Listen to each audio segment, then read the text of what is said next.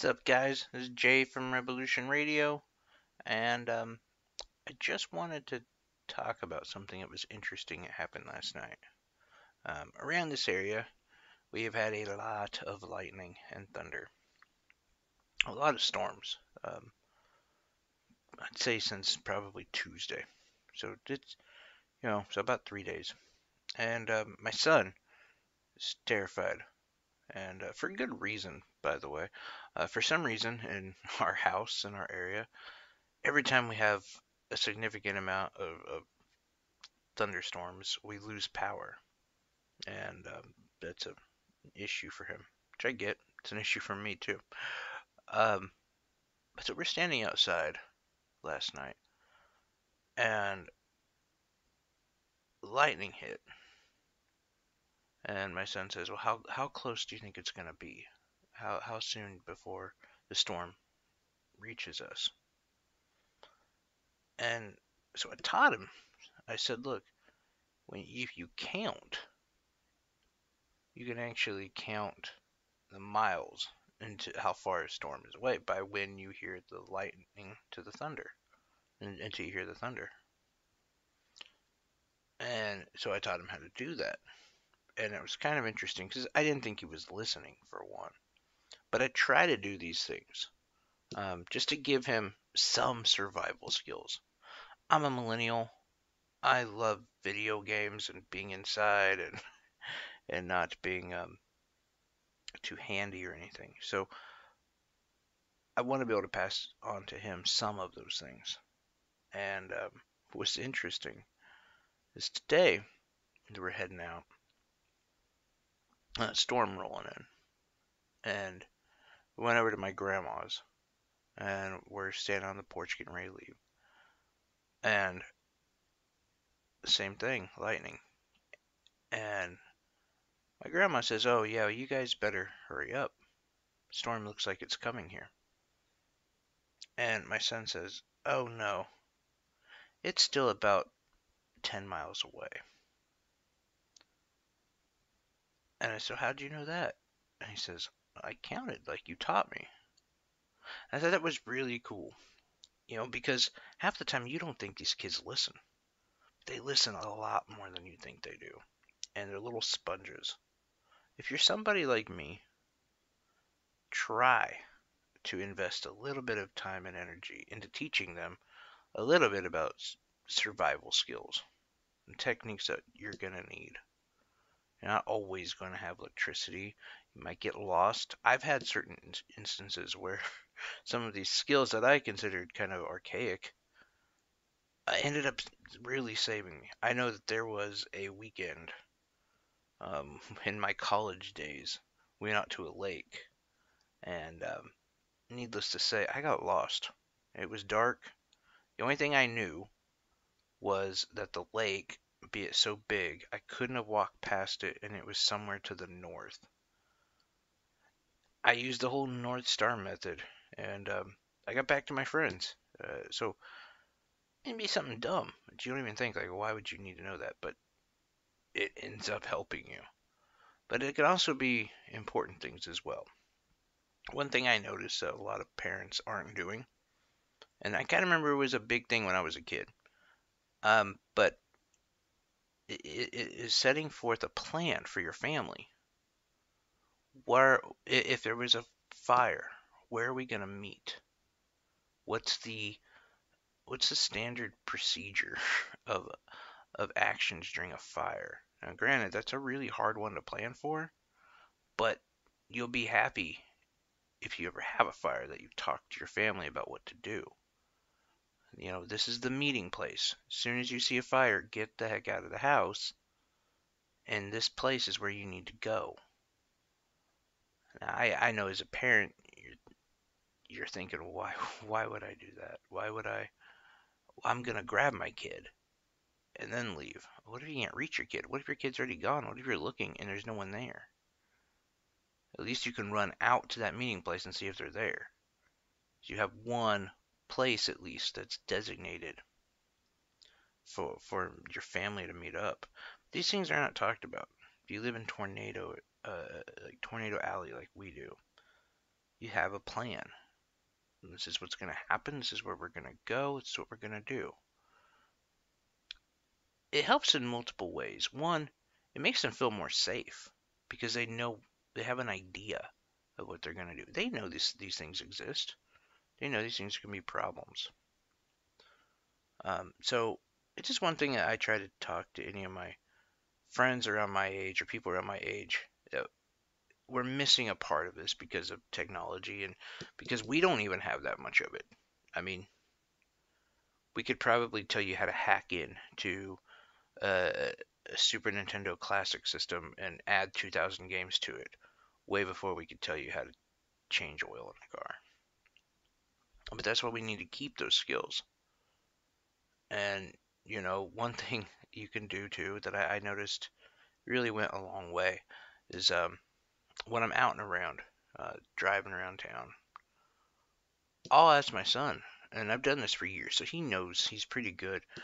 He can actually guide us for a while, but I'll ask him. I'll say, okay, I'm gonna have you decide which way we turn, how we get home, and I'm not saying anything. You tell me which way to go, and it helps him become more aware of their surroundings.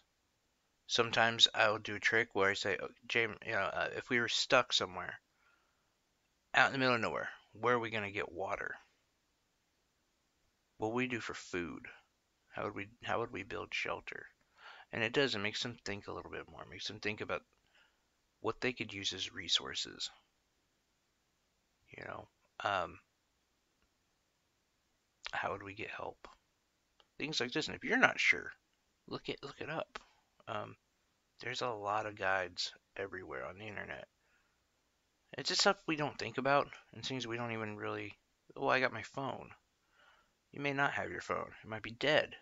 Could be a situation where phones aren't working, but you definitely want to have everything you can to survive.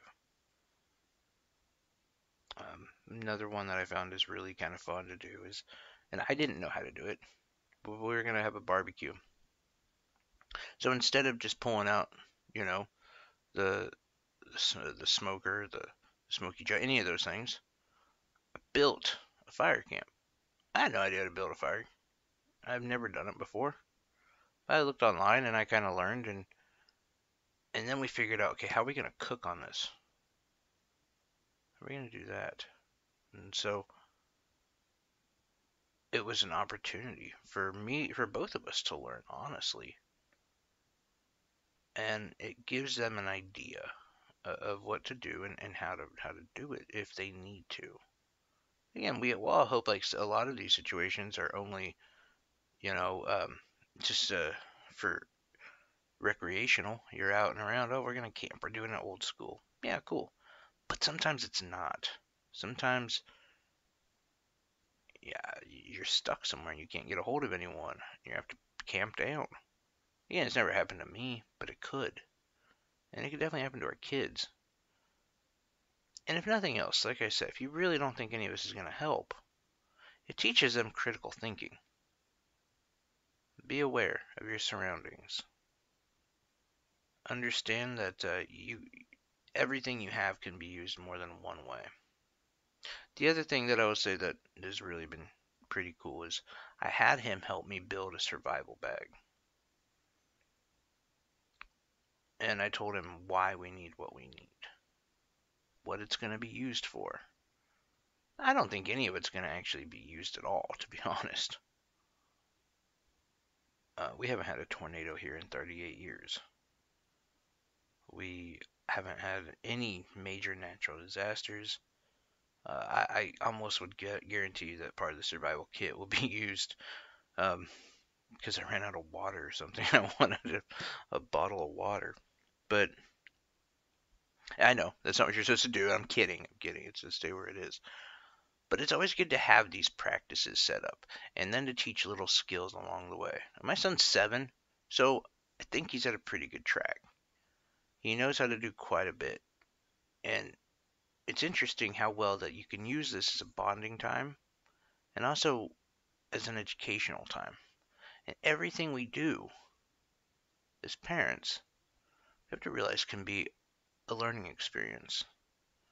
One thing I like to do with my son when we go shopping, I'll have him get most of the ingredients I need. And I always tell him, okay, I want a middle-priced can of corn. I want the cheapest can of tomato pasta, tomato soup, whatever. Tomato pasta. I meant to say tomato paste, but yeah. Oh, I want, you know, bread. We want to get the most expensive bread. And I'll have him do all that. It's teaching. It's teaching a lot of skills, is what it's doing. I don't know. This is my thought. Feel like that's something that we should do more of, and that we're losing that. The other thing that I think to embrace what we know is teach your child how to use Google. It's pretty easy. And throw in YouTube in there too, because YouTube is a great tool. I know for me and my people my age, we don't understand why people still ask questions. I don't know how many times, a younger friend of ours, especially younger, they'll come to hang out and, hey, do you know how blah blah blah works? No, but I can find it here in a second. I've definitely taught my son about that as well, in different manners, but you can apply it to anything. The way I've used it to teach him how to look up answers and how to research, it's been for video games. He really loves video games and Sonic the Hedgehog. And there's certain games where you're not exactly sure what to do, especially because he's into those retro old games. And I've taught him though, if you want to find an answer, how to search for it. If you're trying to figure out how to build something, how to construct something, YouTube. You can find a lot on YouTube. But it's these kind of things that I think we're kind of losing as parents as far as teaching. And it may not even be up our alley, but you have to come out of your comfort zone just a little bit to enrich your kid's life. Anyway, that's just my opinions on it. Curious what you guys have to think, or have to say, rather. Sorry, it's been a long day. Anyway, Jay Dillon on Facebook, JayDylan. On Twitter, it's JC Show VIP. Google Pods, iTunes, Anchor, and Spotify. It's Revolution Radio. Or search for the producer, ZAKKDILLON. Anyway, thanks a lot, guys. Have a great evening.